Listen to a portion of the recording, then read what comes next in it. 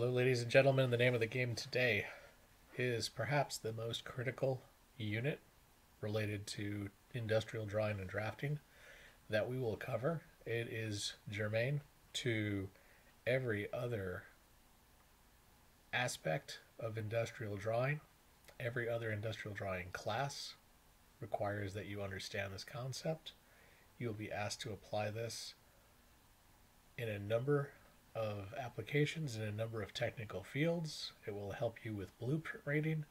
This is pretty much the worst possible week not to attend the class and the worst information to skip or rush through. The name of the game is multi-view drawing and orthographic projection. We take a look in the course pack starting at page 3-1. We can see our objectives, and we've got some questions that go along with this particular unit of study. What are multi-view drawings and why are they used in industry? What does the word orthographic mean? How many views can be generated from an object? Why might we eliminate some of those views? Right? Why are 3 views most often drawn of complex objects? And when is it appropriate to draw a single view or 2 views instead of 3 views? What is the worst mistake we can make in preparing orthographic drawings? How can we develop our ability to visualize things? How can we represent hidden edges, cylinders, holes? And then what are center marks and center lines, and how are they used on orthographic multi-view drawings? What is this precedence of lines? And who is ANSI? And who is ASME? And what do they have to do with the conversation? All right, so these are the points we'll be considering as we go into our lecture today. Easiest way to get started is perhaps just to start with a cube. Yeah, simple cube. We all know what cubes look like. We've all picked up a set of dice and played around and rolled them, or looked at a box. We know that a cube is made up of square faces. There are 6 of them. They are joined at adjacent edges, and they form a solid 3D piece of geometry.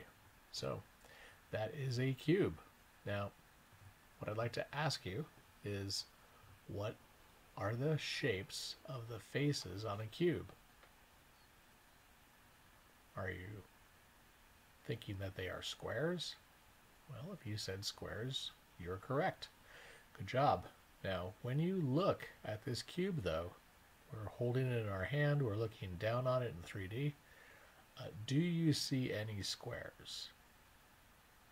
Now, be really careful with your answer, okay? I know you are thinking these are square faces, and the truth is, if you were to look directly at them, they would be square faces, but right now, are they squares?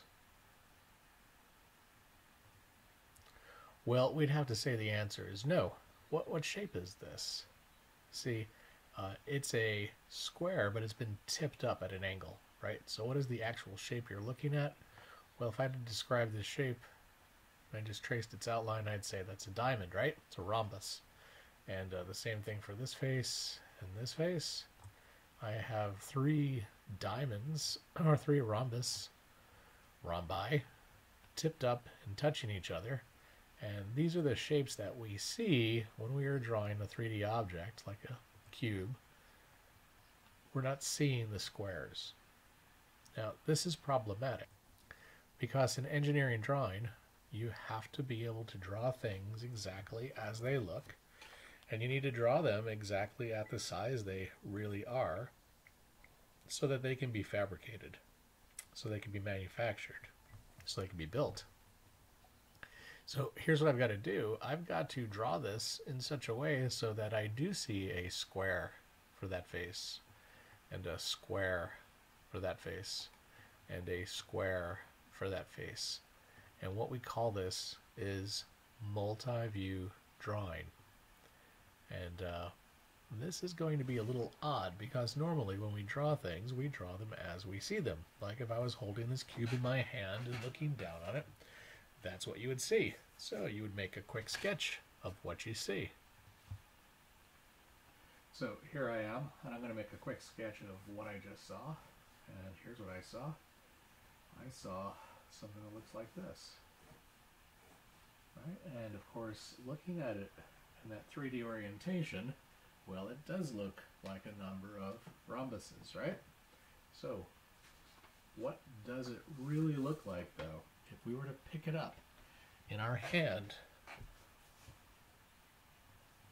and look straight at it? See, if I were to pick it up and look straight at it, directly at it, well, I would see a square. And then if I tipped it down to look on top, well, then I would see a square again. And if I spun it to the right, I would see another square. So what you could do is you could take your cube and you could hold it about 6 inches in front of your face, and you could eyeball it with the goal of eliminating any kind of distortion or perspective. You see, I don't see the top or the front or the back or the bottom, do I? I'm just looking at this left-hand side. All right, and we can go around our cube and we can see that it's made of 6 squares if we're holding it in this particular way and we're looking directly at it. Okay, so yes, of course, cube is made of 6 square faces, but right now in this orientation we don't see the true shape of those faces. We see a rhombus. And in engineering graphics, this isn't going to fly. We have to be able to draw things in their true shape at their true size. So what we do, instead of drawing it like this, is we make a drawing called a multi-view drawing. Now here's what it looks like. So a multi-view drawing is going to have, big surprise, multiple views.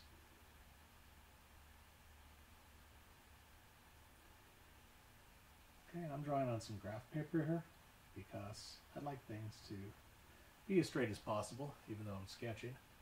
Here is the front of that cube. And then directly above it, I'm going to make another sketch. And that will be the top of the cube. And just to the right of it, I make another sketch. And this will be the right-hand side of that cube. And what we're going to see is I can continue doing this, and I can generate each of the different sides that make up this solid object. Ta-da! So, we have the front of the cube, we have the top of the cube, we have the right side, we have the left side, we have the back, and we have the bottom. Okay, and these are the 6 faces, and we can see they are all perfect squares, and this is a multi-view drawing. In fact, this idea shouldn't be that crazy. If you remember back in elementary school, or maybe middle school, you made something called a net. And a net was basically, how do you make a 3D shape out of flat paper? Well, if you took 6 cubes and you drew them all together and you folded it up, you would wind up with a solid model. Right? Kind of like this. Here's our 6 faces, all joined at the correct edges, and they've even added some tabs here so you could fold them up and glue them together.